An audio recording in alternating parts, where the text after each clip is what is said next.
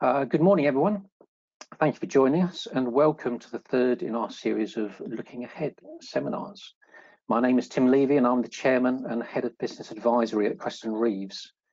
We are one of the top 25 firms of accountants, tax advisors and financial planners in the UK, and we're part of the Kreston network of firms with offices internationally. We started these seminars as the pandemic hit, and it's one of the ways that Kreston Reeves have been guiding our clients through what is happening to what we hope will be a brighter future.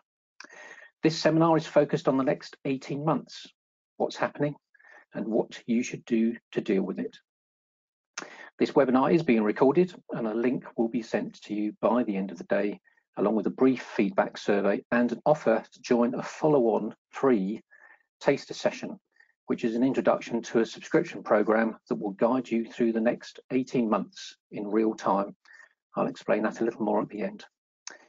Please feel free to use the question facility as we go along, and thank you to those people who've already submitted questions. I've got a couple which I'll be putting to the panelists as we go along. As you can see, there are three other presenters today.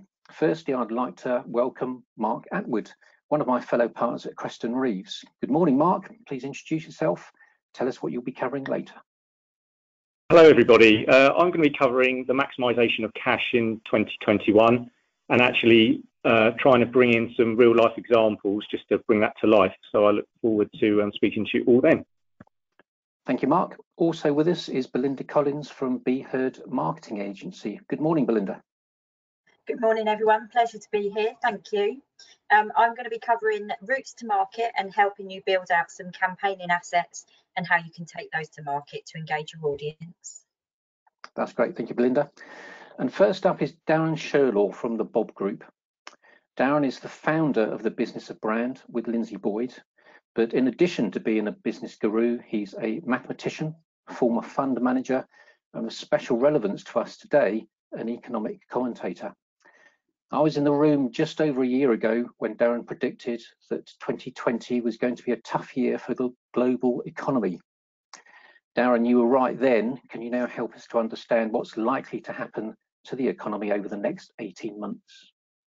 Thank you, Tim, and good morning, everyone. And can I just thank yourself and Mark from Kreston Reeves for inviting me today. You have asked me to cover economy in the next 10 minutes, so this is going to be a bit of a whirlwind tour. But before we start on that conversation, I'm assuming all of us, Belinda, are watching the amazing mum on the background there.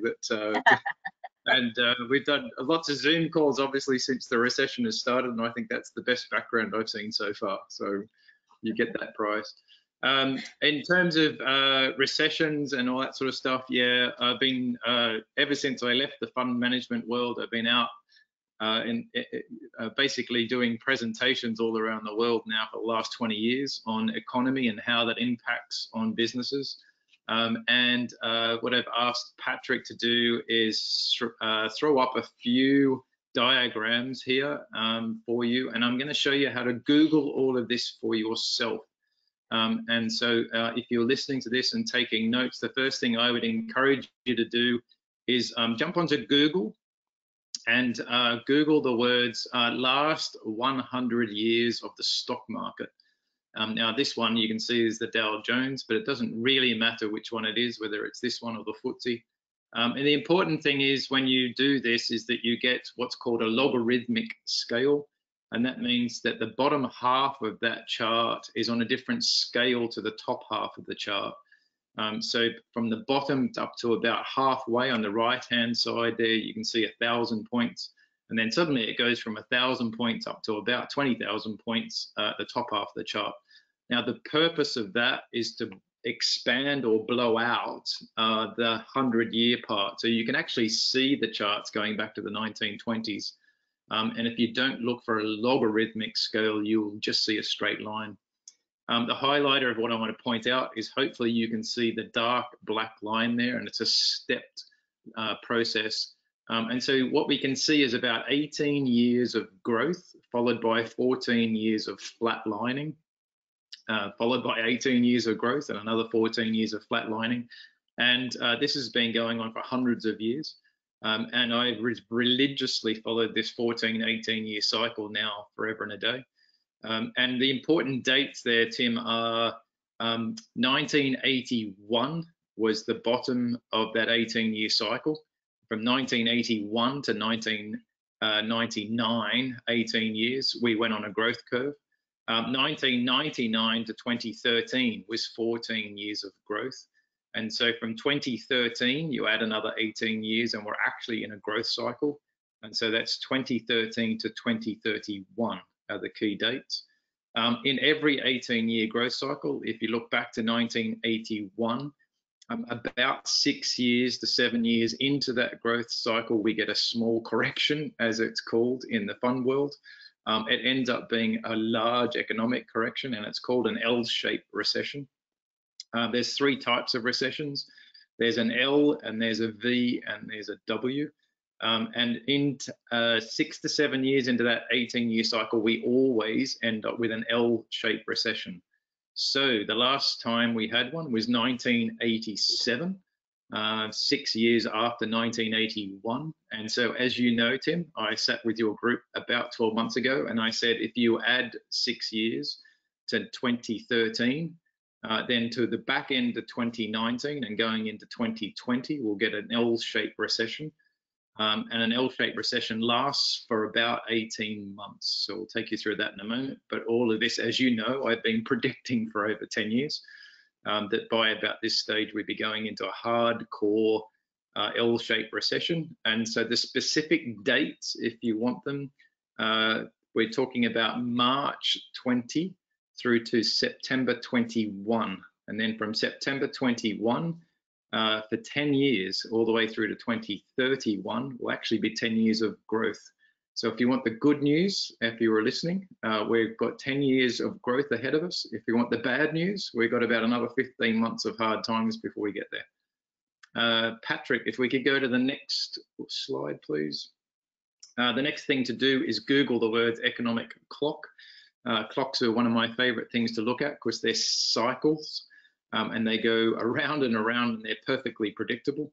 I just described a 14 plus 18-year period, that's 32 years, and you can apply the 32 years to this thing called an economic clock to determine where we are economically in a cycle. And so on this clock, on the outside of the clock, you can actually see asset classes. So if you look at 12 o'clock, by way of example, you can see real estate prices there. At 6 o'clock, you can also see real estate prices, and at 12 o'clock, they're going up, and at 6 o'clock, they're going down. At 1 o'clock, we can see interest rates going up. At 7 o'clock, interest rates are going down. So as I described, the clock is a cycle. On the inside of the clock, we have the economy. And so in the first quarter, you can see the economy is in slump mode. Bottom down there on the right-hand side, we end up in deeper type gloom periods. Then we go into recovery. And so about 7 o'clock, it's called a hesitant, uneven recovery. And finally, at about 9 o'clock, we go into what's called general recovery. Now, the trick here is that most people think because we're in a recession that we must be over there at about 4 or 5 o'clock. We're actually not. We're at 9:15 on this clock over 32 years. This L-shaped recession is just a recovery component of a wider 18-year period of growth.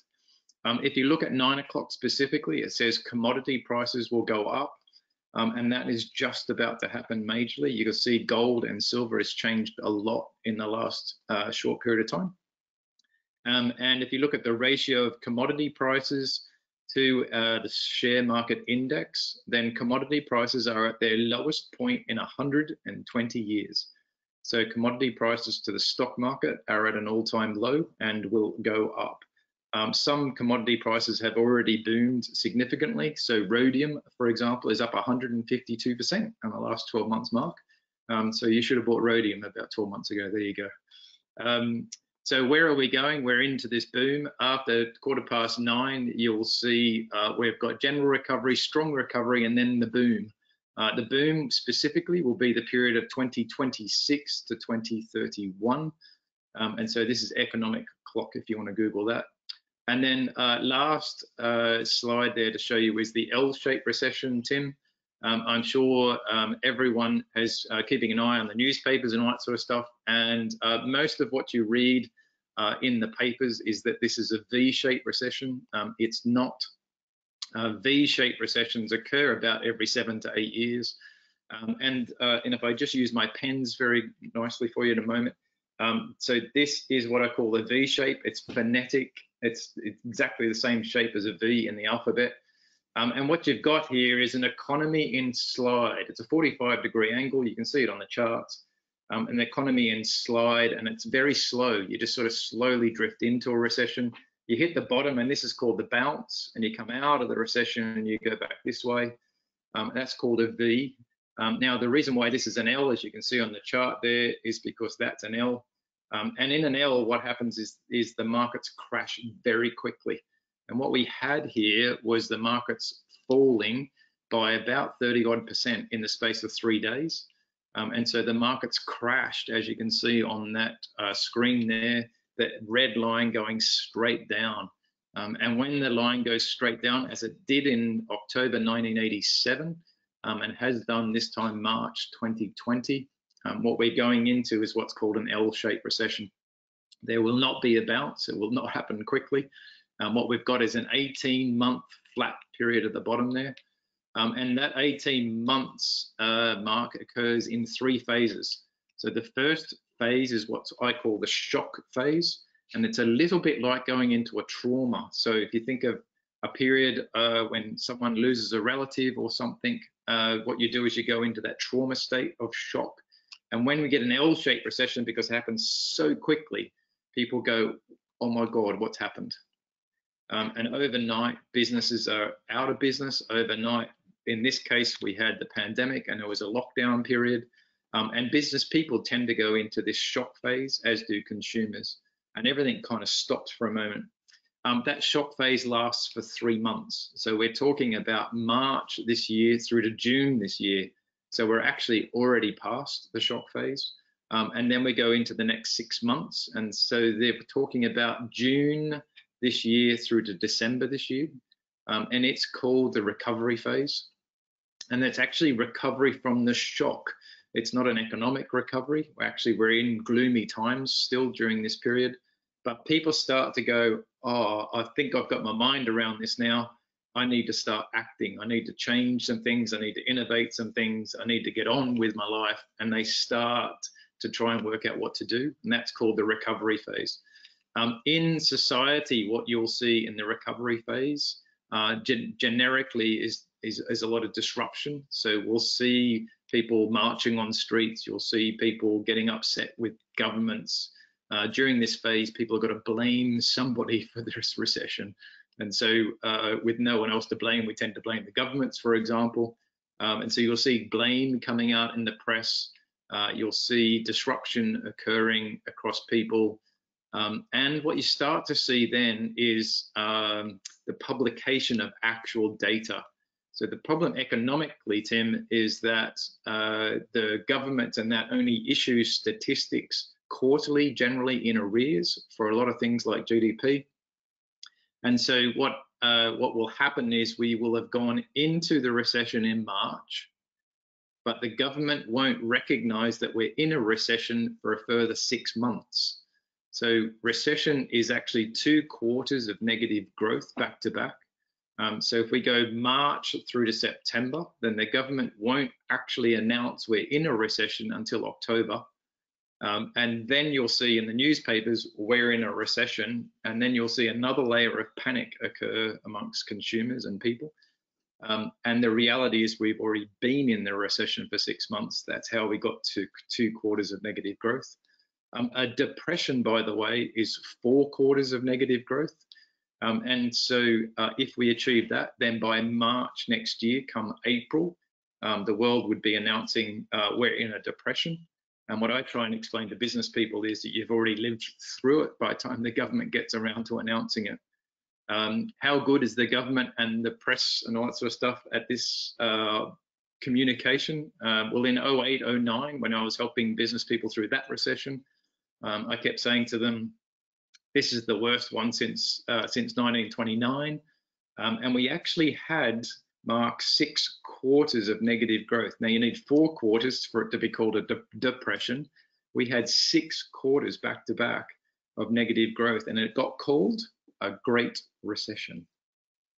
Darren, we heard you say there that there's constant trends through the last however many years, 100 odd years. Is the pandemic any different to what's happened before? So what a pandemic does is, so we already had, in fact, if you Google, will there be a recession in 2020? You'll see a whole load of people advising that there will be a recession in 2020 before we knew about the pandemic.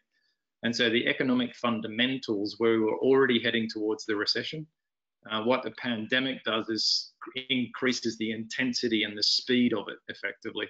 So we dive deeper than we would have done without the pandemic, and that's due to things like the lockdown. If you Google the words wartime economy, when this came out in March, I told people keep an eye out for something called wartime economy. And what that means is the supply chains are all changing as they do in wartime. So if you think back to stories of World War II, for example, governments came out and reorganized the manufacturing sectors to start building war machines instead of, you know, stuff for the houses and that. And they're doing the same right now, but instead of war, it's for NHS and things like that. So you're seeing an economy changing significantly.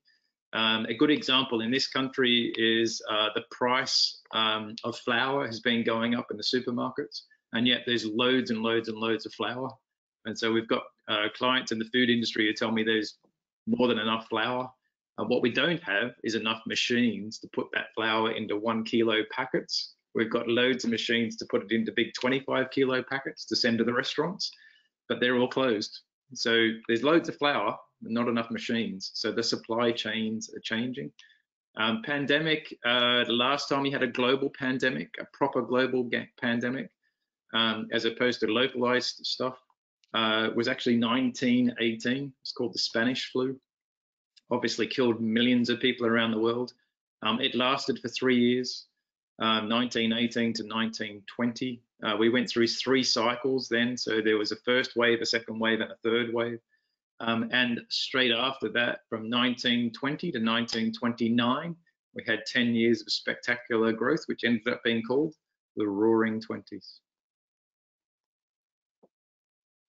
Tim? I have seen just recently that a number of the microbrewers have moved into hand sanitizer as well. So again, that backs up what you've been saying. Yep. Wartime economy in action. Brilliant. Thank you for that, Darren. And as Darren said, you can do your own research on this. I did after June last year, and I went back to about 1935 and ended up doing my own diagram, which I showed a number of people. And I've had a number of people come up to me afterwards and say, that was amazing. I've got it looks like it's written by a 6-year-old, but you've signed and dated it, and how have you done that? And I said, well, it wasn't me. There's someone bright in the background who's doing this. Anyway, brilliant. Thank you for that, Darren. Now I'd like to hand over to Mark Attwood, who's going to talk to us about maximising your cash and getting the numbers right. So, as Tim said, I'm going to be talking about maximising cash over the next 10 minutes. It's going to be a bit of a whirlwind tour, but just reflecting back on what Darren said, actually, let's just start from the beginning. Actually, I saw and was speaking to my clients quite regularly, and exactly what Darren described there, there was an element of shock. And what they all did is they dived right down into the detail. So they all started looking at minimising costs, and their mindset was, we need cash to survive. And again, the instant response to that is, in some cases, was we're not going to pay anyone and we're going to sit on and build up our lump of cash, which is an interesting strategy when actually you're going to need these suppliers going forward. So there's a bit of a payoff there in terms of paying suppliers and keeping them happy. But actually, the major focus was they had their heads down. There was an internal focus. And so they were looking right down into the micro detail rather than looking externally into the macro or the wider strategy. But as Darren said just then, this won't last forever. So what we need to remember is our micro strategy and our macro strategy have to align, and we need to make sure that we're maximising all opportunities to maximise our cash, so that when the time happens, we have the cash available to take the opportunities. The virus has actually created so many challenges for us, but it's created other opportunities, as Darren mentioned there. And these are driven by the need to fulfill a need. And also, the virus has driven various changes. So not that long ago, video conferencing wasn't that well used. And actually, how that affects your company now, we could be looking at potentially interacting with clients a lot more. Therefore, if we think about that through to the cash, actually, you might not be traveling as much. You might be able to get around more meetings in a day, therefore identifying more sales opportunities throughout that day, maximising your sales. So going back to actually how to maximise your cash, first of all, we really need to understand where you are. I'm not sure how many of you have ever looked at your business cash working capital cycle, but I think personally that's where we'd start. So we'd calculate that, identify where you are, what trends there are within your working capital cycles, and then start to break down those areas. Ideally, you'd already be doing the basics. It's a bit of a given that when I say the basics, I mean making sure that you collect your trade debtors on time, ensure that you're utilising any credit lines that that are made available to you, but also in terms of your stocks, for some of you who actually buy and sell items, identifying those stock lines that are slow moving and therefore you don't have to hold as much. When I say the basics, I assume that people do them. However, I had a client who phoned up early in lockdown, was struggling with cash, and then when we started talking, they'd let their debtors book just run away with them. And they had £1 million worth on debtors, and their turnover was only actually 3 million. So keeping on top of the basics, as I say, is key.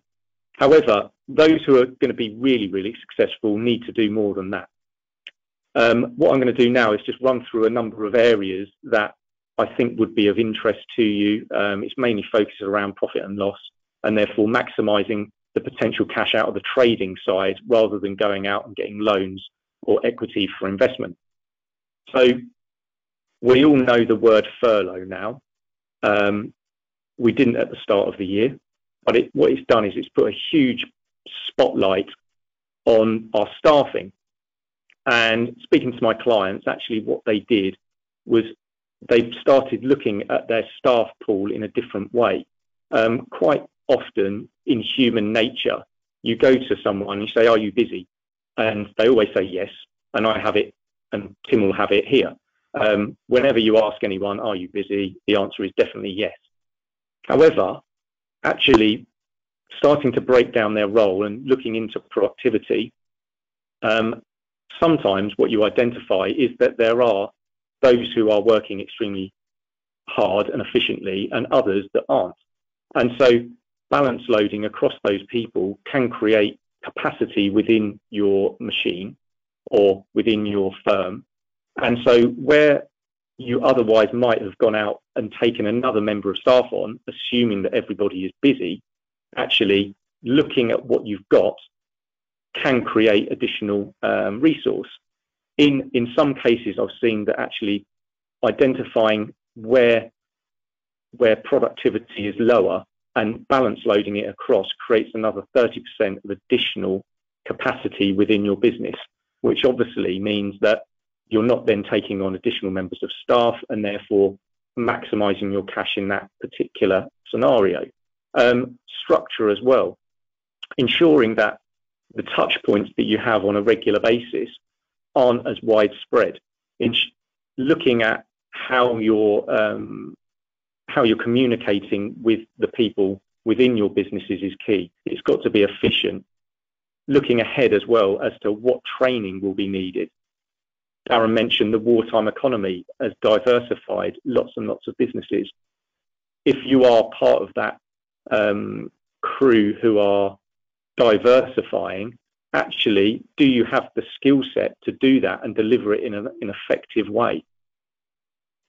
We move on to efficiency. So productivity is one thing, efficiency and process is another. One thing I would say is when you're investing in efficient processes, it has a double effect. It can increase your margins, so therefore increasing the throughput of profit and therefore the amount of cash that will fall out the bottom. But in having efficient processes, it's an asset within your business. So actually, not only are you increasing your throughput of profits, you're increasing the value of your business. Some people out there would be interested in overlaying that efficient process potentially within their business. I've got an example there where one of my clients has actually gone to one of their external suppliers and told them that they would be using them because they're going to give notice. And what they've done is they've gone back to the external supplier, run through their process, realise that there's actually significant improvements that could be introduced, and it is taking that in-house. That's going to give them a further income stream that they're then paying for originally, which will then give them further income into their business and then through to bottom line. Sales and margin. As I mentioned right at the start, a lot of my clients are looking at costs, and what that means that really no one is safe. So if everybody is looking at costs and you're supplying all of your customers, they are looking at your cost to see whether, one, it's good value, whether your quality of service, or just seeing what's out there. It provides you with opportunities to win new work, but also you need to understand why your clients are staying with you and have been with you to continue with on that vein. So understanding where your focus is as well, whether you're on sales growth or margin growth. If you think of it as a bucket, sometimes you hit capacity and you can't grow anymore without significant investment within your factory or your headcount, and there's only so much you can push out of your assets. Therefore, normally the first thing a lot of people do is switch straight to strategic growth, which is they then go and purchase another site or build another factory. Actually, the step in between is margin, so that you need to start looking at process efficiency, potentially where you're buying raw materials and things like that from, to ensure that your margins are increasing, which will then give you a good level of cash to invest into the next stage of growth. As all business owners know, you need an effective sales pipeline, but we all spend a lot on advertising, and what I tend to see is this consistent investment within advertising, and no one ever really questions it that much, generally due to the fact that people are worried about dropping sales leads. But actually, if you start breaking down where your sales leads are coming from, what will happen is you can identify then what expenditure you're incurring and start matching it in a different way. So what do I mean by that? Well, if you're always spending money on a sales force, but actually a lot of your leads come from an online source, there's a mismatch between your expenditure and where your leads are coming from. You can gradually then move that across into a more online-based sales technique, and that will create further leads for you. Darren will be talking about product innovation, but actually I have seen examples of where product innovation and continually investing within your business is vital. You have to understand that the key the key fundamental in business is income follows asset. You can't have income without having something to sell, or in Kreston Reeves' case, an accountancy background. So we've invested in ourselves to create income. The example I'd like to tell you about is one of a potential client I went and saw. They showed me their figures straight away, and I asked them, one of the first questions I asked them was, "Are you struggling with sales post year end?" And they said, "Oh, why do you say that?" And this was a business that most people would think are cutting edge in technology. And actually, what was clear from their numbers was they hadn't invested enough within their product. Their R&D had completely fallen away year on year. And when I started asking questions, the management's focus had been entirely taken away, and they were focused on an actual move from one site to another. So rather than focusing on R&D and investing in the product, they'd actually invested in a site, which is a longer term strategic asset. However, all of their competitors caught up with them, which saw quite a significant drop in sales. And again, once those sales started dropping away, they had quite a large fixed base overhead with a new property on board, and they started struggling. So what I'm saying there is ensure that investing in your product is vital in this stage, because what we're doing is we're gearing up for what we know is not going to last forever, and we'll move out of this recession at some point. And so you need to be in the best place possible to do that.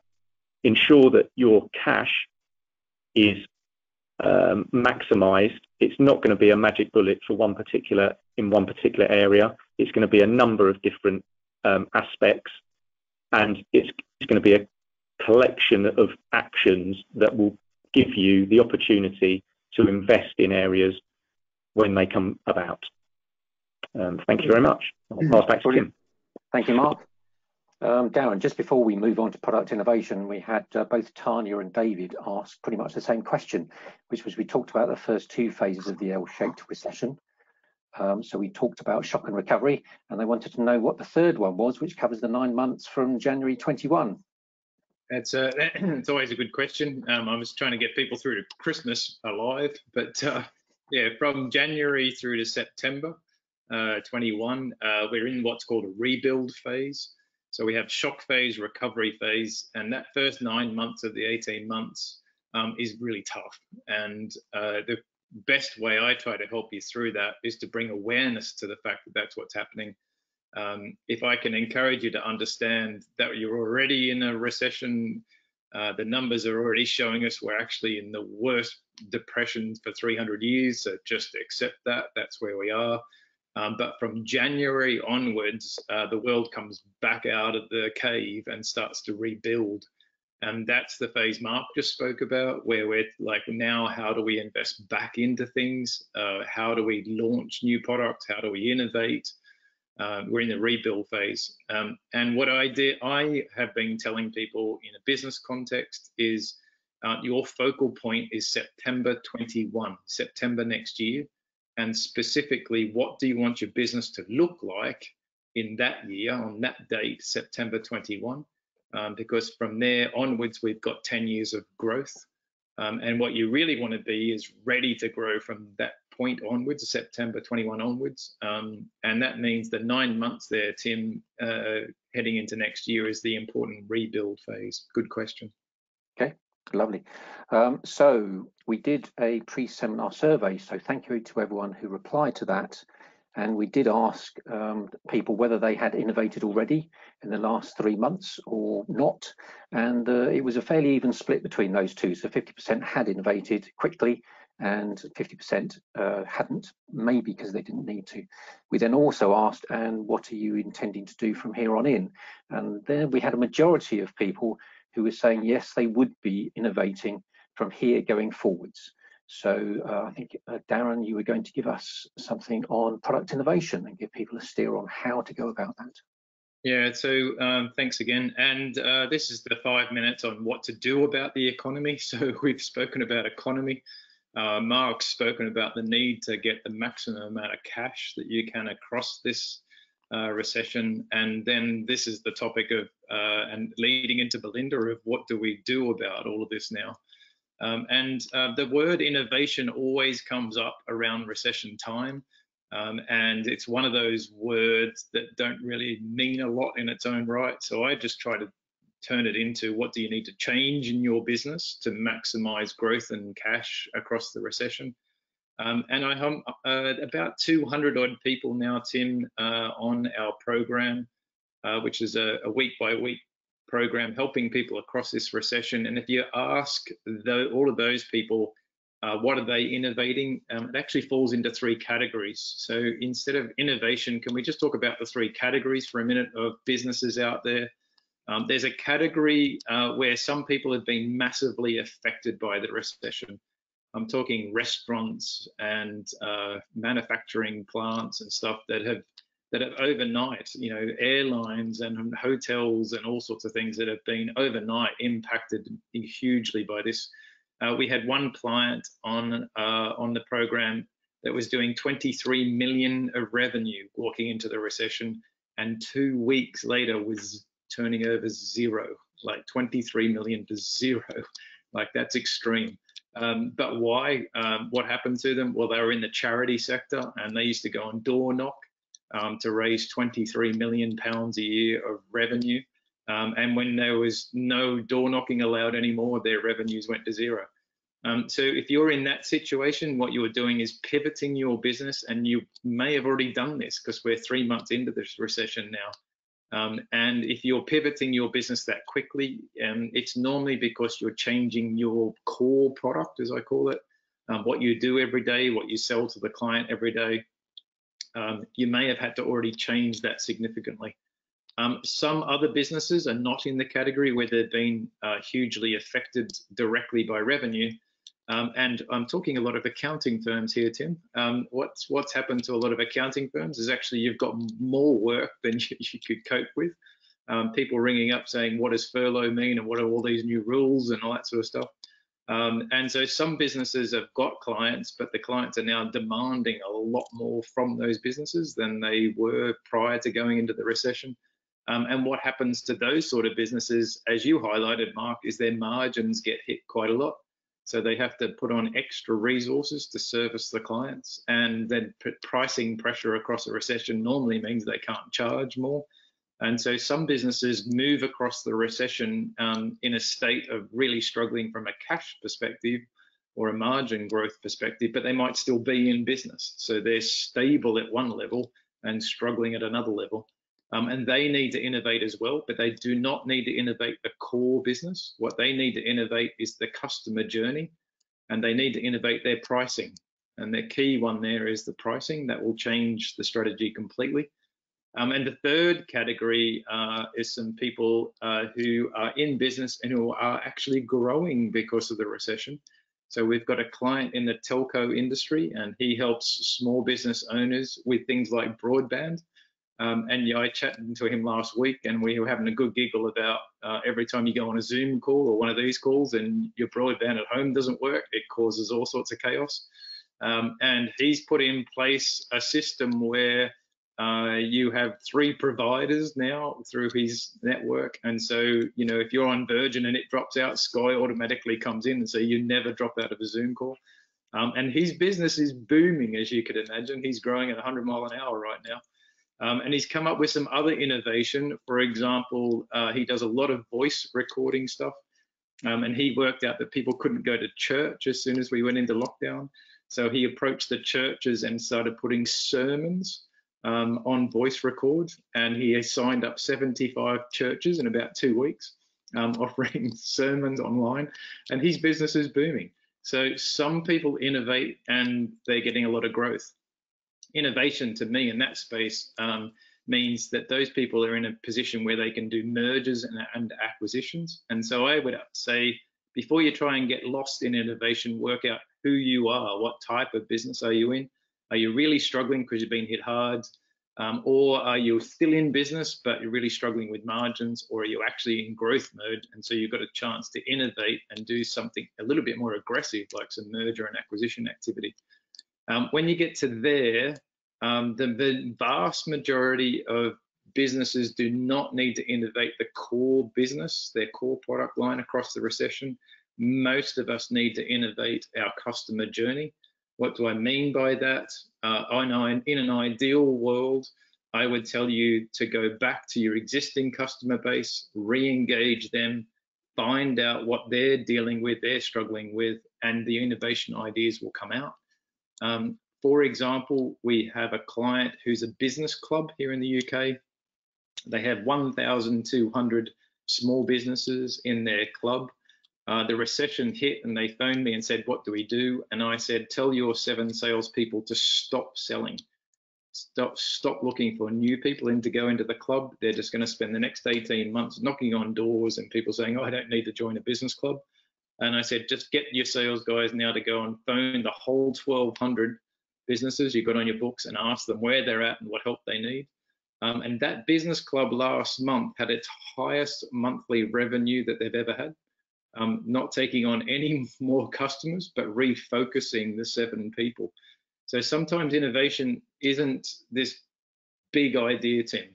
Sometimes it doesn't have to be, go and save the world and cure cancer and all this sort of stuff. Sometimes it's just changing the way you're running the business.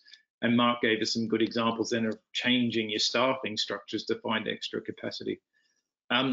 If you go deeper into that, then around customer journey, you're looking for how can you maximize the number of new contacts that you've got by September next year. That's what we're really looking for. It's how do you maximize the number of people. So in our own business, what we did was we put a Facebook group together. It was a closed group. We invited just 100 of the 3,500 businesses that go through our school programs into the closed group. And then we started running webinars. And within 3 weeks, we had 1,200 businesses in there. That's 1,100 new contacts that we didn't have before that we can talk to. And our business is not trying to sell to them. What we're trying to do is engage them. So by September next year, we'll have some new customers to talk to once we go into the growth phase.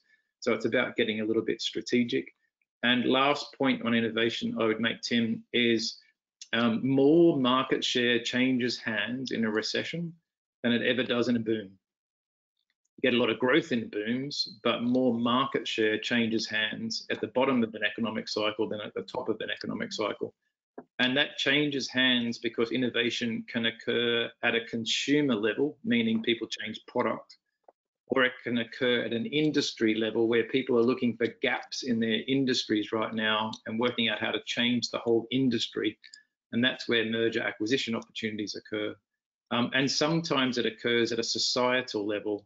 And the biggest changes in society always occur during wartime economy and pandemics. This is the opportunity to look for gaps at a societal level and see if you can fit your business into one of those gaps. Brilliant. Thank you, Darren. And finally, the last presentation is now Belinda, who's going to be talking to us about exploring the routes to market. I am indeed. Thank you very much, Tim. So thank you all. I think you've done a lot of listening. I'm going to make you do a little bit of work now, but I just want to give you some context first. So indeed, what Darren's absolutely talking about is engaged data within a business. So the number of contacts that you have within your business and how engaged they are within your business. Before I start talking about routes to market, I just want to relay a conversation I had quite recently with a company who was saying, well, we don't want to market at the moment. We've got no spend. We don't want to market to anybody. We don't want to spend any money on advertising. And actually, there's a really pertinent point there. Advertising is just a very, very small part of marketing. And what we're actually doing in these times, moving from shock into recovery and then into rebuild, is we want to build the engagement that we have with our customers. We want to get to know them more intimately. We want to know where they are in their buying cycle with us, and we want to build trust in that relationship. The more engaged data, the more contacts we have within our business, the easier it is to then move into the growth stage in terms of them being able to transact and interact with those businesses. So one of the first questions I'll ask you is, who are you targeting? Who do you want to target? And why do you want to target them? And sometimes this helps, you can write these elements down. Sometimes this helps to really categorize them. So who is your core target audience? Who are those ones that you've traded with in the past, that you've sold a service or a product to? And where do they sit in the business in terms of their core interaction within the business? Then to the left hand side, we have our new generation customer. So who is going to be the customer that you're going to be interacting with in the future? Who's going to be buying from you? Who's going to be interacting with your service? Who is going to be the customer of the future? And then to the right hand side, you have an influencer base. So who is in or around your business, both from a staff perspective, partnership, a client, a supplier perspective, that can help influence on behalf of your business. Now, when we talk about influence, we are talking about those individuals that either have high profile, high engaged data, high networks that you can help, that can help your business and help get your business message across. What we then have to absolutely do is drill down as to what is the emotional connection with those core customers, those new generation customers and those influencers, because there will be different motivations for each of those individual groups of customers that we're trying to target. The core customer is the immediacy, if they've been buying and trading with you or experiencing your services. New generation customers, you're looking at different buying habits, different mindsets brought up in different generations that will definitely mean that they interact, and what they're looking from a business will be different to your core. And your influence will be looking to build partnerships as to why they should trust and influence on your behalf. Once we understand who we're targeting and why we want to target them and what emotional connection, and I really urge you here to think beyond sales. This is not about selling to an individual, selling to an organization. This is about building a relationship with that potential customer or existing customer, and that is drilling down from your purpose into the emotional connection. We then need to identify what the right route to market is. And there are multiple routes to market now. We are very, very lucky in the industry that we now have within the marketing channels and assets that we have available. There's a huge route to market. What we need to make sure is that it's absolutely right for our target audience, but we also need to make sure it's right for our business and that we're able to show a return on that channel or channels that we're looking to use. Digital channels are becoming more and more sophisticated. They have their downfalls in that they can be unpersonalized and there can be a huge amount of wastage. But if we're clever in understanding who our target audience is and understanding their data, then we can actually drill a much more meaningful message into our future target audience as well. So just for a couple of minutes, I'd like you to do a little bit of work. I just would like you to write down the numbers: number 1, number 4, number 5, and number 5. So that's 1, 4, 5, 5. Should do it higher. 1, 4, 5, 5. So Darren, I'm not going to drill you and interview you like Lindsay did a couple of weeks ago. I'm actually going to talk you through the rationale, but I'm talking on behalf of Lindsay, Darren's founder, a business partner. Lindsay Boyd teaches and is currently in the program of teaching campaigning. And I just want to share some of that insight with you because it really helps you break down how you need to campaign to your target audience, and then it helps you identify which channels that you need to utilize. So within any campaign, you will have one campaign. So you identify what your macro campaign is, what is the emotional engagement, the purpose that it's founded upon, and what are we trying to evoke within our target audience? What kind of action are we trying to evoke in our target audience? So we identify what our campaign is. We can have multiple campaigns running at the same time. You can have macro and micro, but in each instance, we brainstorm in the same way. So it's one campaign. Then we look at the assets within the business that allow us to take that campaign to market. So within any business, there's 4 assets that we'd like you to scrutinize. That is your automation asset. So how much data do you have on your existing client base, or what data do you need to get? and where is that data stored, and how effectively are we able to use that? If we have zero automation in place, it's not a problem. We have a basis to build from. If we have some, we can make it better. If it's very sophisticated, we then know who we're targeting and with what message. So automation is one asset within the business. We also have social. Many businesses will have social networks. It is the face online of our business. What we need to make sure that those social networks are active and engaging and relevant to the tone of voice. You will find that something like Facebook has a very different tone to Instagram, to something like LinkedIn. So when we then look back, as I said at the beginning, who is our target audience? What's the emotional connection we're trying to draw? We will have a different level of communication and language we'd use in Facebook than we would in something like LinkedIn. So another asset that we have to utilise in many businesses is social.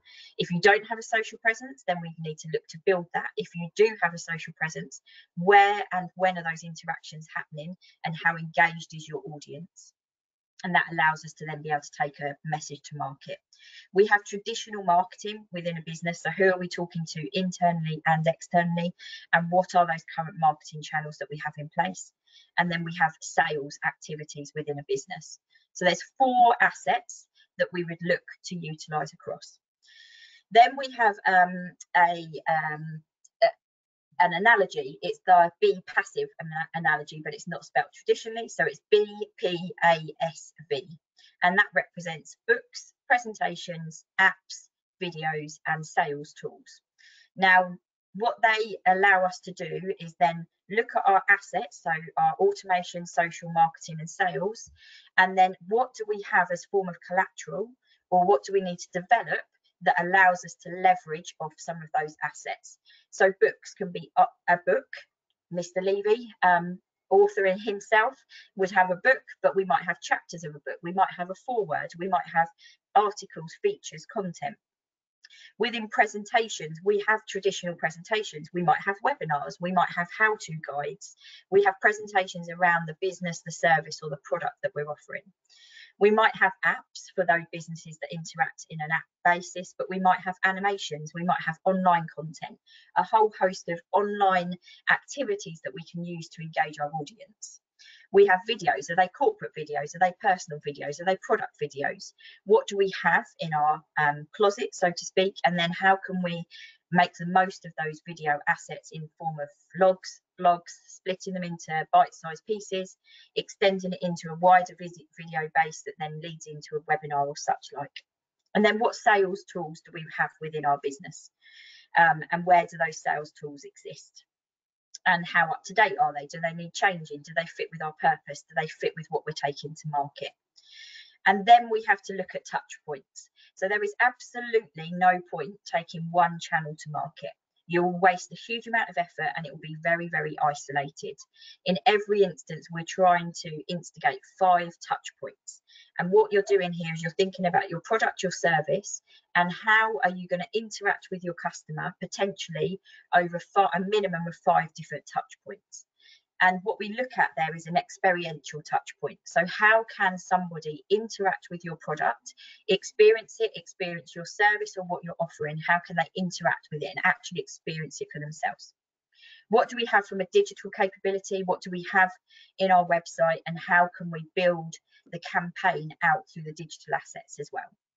What do we have as a hero channel? Do we have somebody within our partnership or that is that's able to substantiate something for us, that's taking it to a higher good, to a wider engaged audience? Our hero channel is really important if we have someone that would advocate on our behalf. Then we have traditional. Is there a publicity angle we can take? Is there a news story in this? Is there a piece of PR? And then what else do we have in terms of partnerships around us? So just to recap, we always focus on one campaign. We look at the 4 core marketing assets that sit within a business. If you don't have them, we can build them, but you need to think about them. We then look at the collateral that we have available in terms of books, presentations, apps, sales tools, and videos. And then we execute them across 5 different touch points. And then whichever route to market you take, you have a complete bank of collateral and interactions that will allow you to engage with that customer and that target audience. just seen the time and we've only got 5 minutes left. So I'm going to hand straight back over to Tim for questions, but I hope that's been useful. Great, thank you, Belinda. So just for the questions, if I summarise the top 5 takeaways from the presenters, number 1, this is an L-shaped recession. Any talk of a V-shaped recession, frankly, is fanciful just at the moment. Number 2, don't miss the boat. This is the time to review your business structures. And number 3 is get your business ready for September 21. You don't want to miss the boat. The growth is happening and you're still spinning wheels working out what you want to be doing. The time to start thinking about that and planning is now. Number 4, ensure you have cash funds. And finally, from Belinda, make sure that you've got a number of channels open to you and you choose the right ones which are best for your particular business. So I've had a number of questions come in. Top one, I guess, was expected. Jackie asked Darren, what impact do you anticipate Brexit will have on the rebuild phase? Well, Brexit is a long conversation, long gone, isn't it? I was being asked last year a lot about Brexit and what impact that will have on the economy. And at the time I said Brexit is just one pie in the puzzle for me. And Brexit was going to have a natural knock-on effect throughout Europe. And at the time I said this is going to trickle on into the recession, and we probably won't be talking about Brexit too much next year, but here we are bringing it up again. For me, global pandemics and that supersede local issues, and Brexit to me is a local issue. I know it's UK relevant, but in terms, if you get a global pandemic and a global crisis going on, that kind of supersedes what I would call a local issue. Brexit, what impact does it have?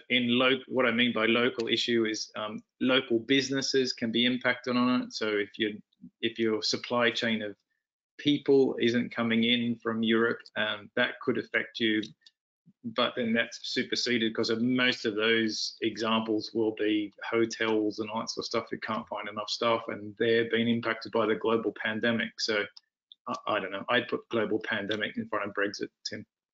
Okay, and on that subject, a question from Peter: how on earth can we predict what's going to happen until we have a vaccine, which is going to bring back the normality and people confident again to go out in a virus and germ-free world?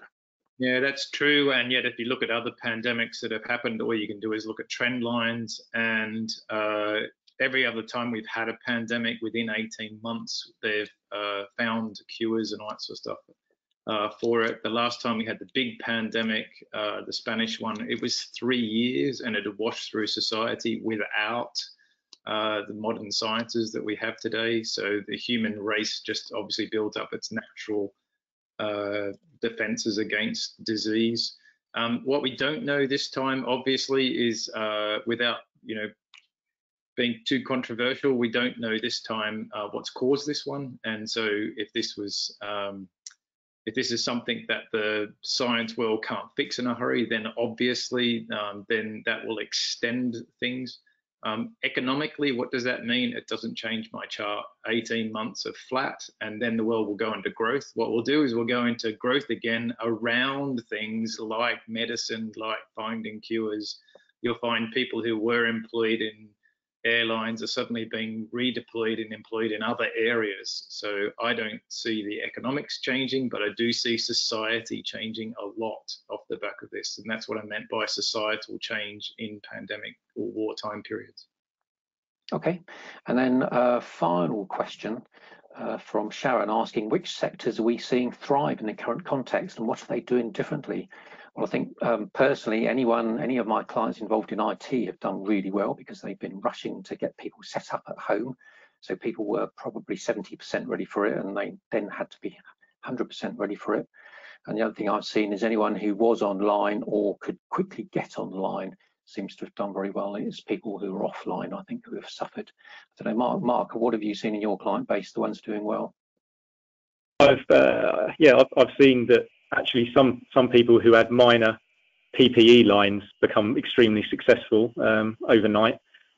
What else? Actually, waste. So waste and energy.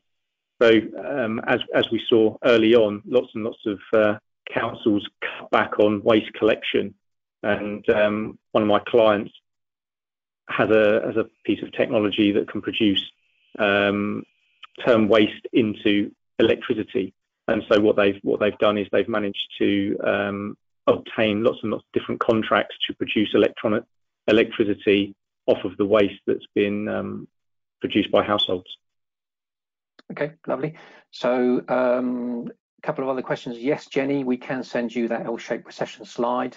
And Mina, yes, this webinar has been recorded and a copy is going to be coming to you by the end of the day so that you could read it again, because I think there was a lot of information packed into there.